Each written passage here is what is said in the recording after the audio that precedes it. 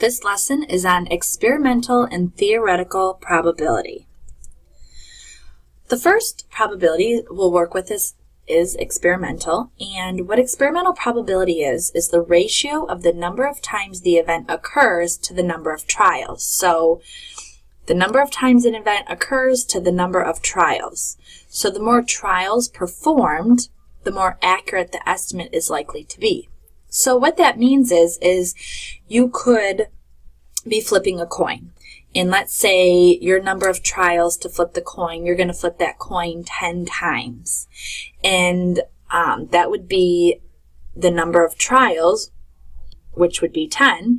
And it says number of times the event occurs. Let's say you want heads to occur. And let's say when you flip that coin 10 times, a head occurs 7 times. So theoretical probability is the number of times the event occurs over the total number of trials. So 7 heads over a total number of 10 trials. That's how experimental probability works. So sometimes too, when you're working with probability, you'll see it written in a fraction decimal form or as a percent. When it's in the fraction or decimal form, that's any range from 0 to 1. Or in the percent form, it's going to be anywhere from 0% to 100%. Sometimes when you're working with experimental probability, they'll ask you how likely an event will occur. And what you'll look at is a chart ranging from 0% to 100%. Anything that's close to 0%, that's impossible for the event to occur. So the event with a probability of 0 will never happen, so that's impossible. Unlikely ranges anywhere from like maybe 20% to 40%-ish. 50% as likely as not, so that's an event probability 50% have the same chance of something not happening. So 50% is right directly in the middle. Something to more likely happen is going to range anywhere from about 60% to 80%. And something certain to happen is about 100%. So you might have to write the terms impossible, unlikely, likely, and certain. They give you a situation of an event, and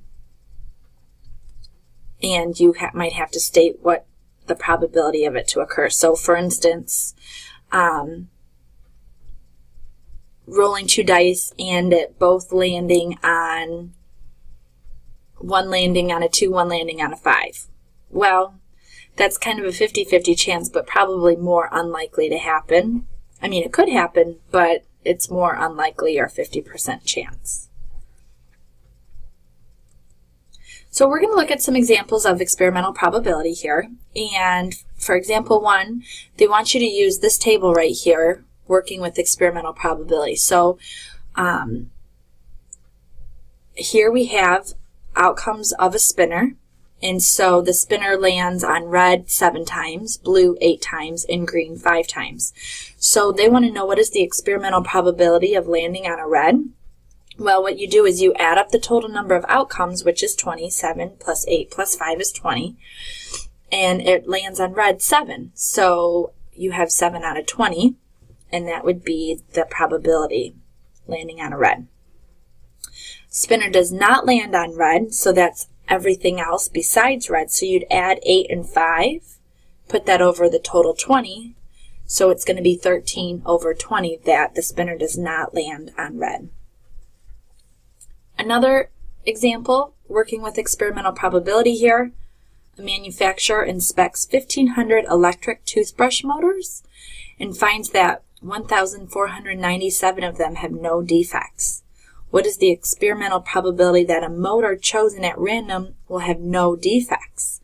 So what you do here is you find the total, they inspect the 1,500, and they want to know, based on this information chosen at random, what is the probability that will have no defects? Well, it says it finds that 1,497 of them have no defects. So you take the no defects over the total, 1,497 over 1,500 is going to give you about 99.8% of the electric toothbrush motors have no defects to them. Here they said there are 35,000 motors in a warehouse. Predict the number of motors that are likely to have no defects. So what you'll do here is take the total, 35,000, have no defects. Again, you take that 1,497. Actually, for this, you take what you found previously, the 99.8%, you multiply it by the new total in the warehouse, 98.8% of 35,000. So you multiply, change this percent to a decimal to be 0.998 times 35,000 to get 34,930 motors will have no defects. So they are actually wanting the exact number, where here previously in A we were finding a percent.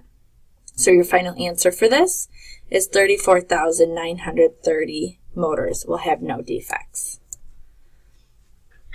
Now we're going to move on to theoretical probability, and that is the ratio of number of ways the event can occur to the total number of equally likely outcomes.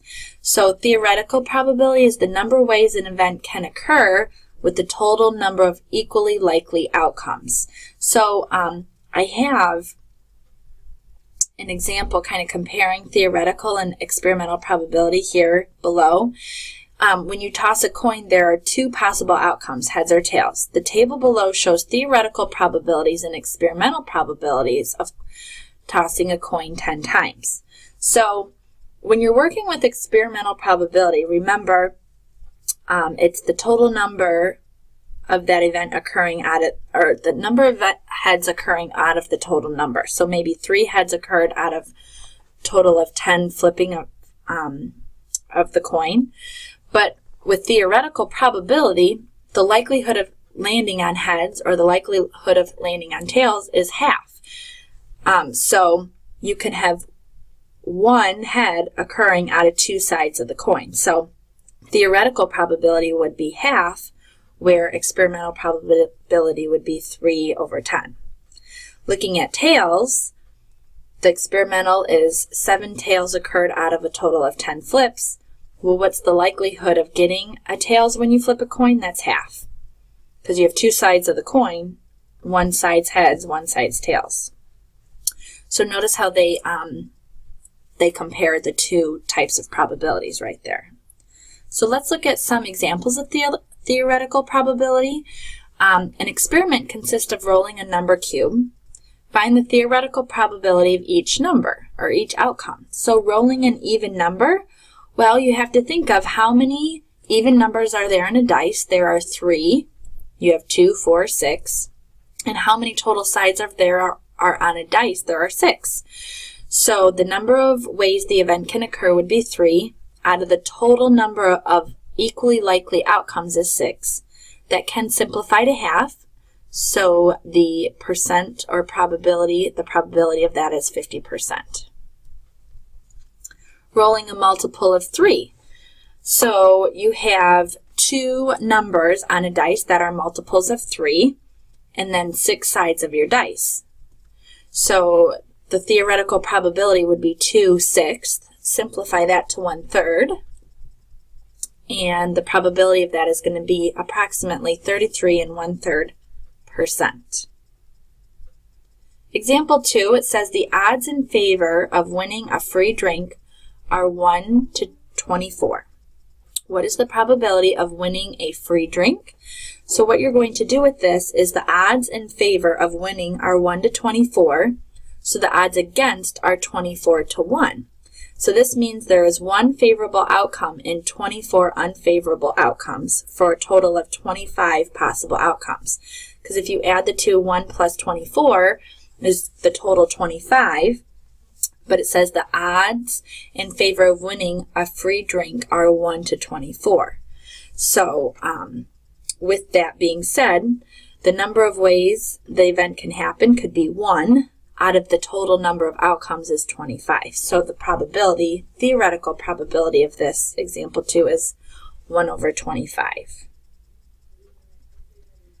And that is it for experimental and theoretical probability.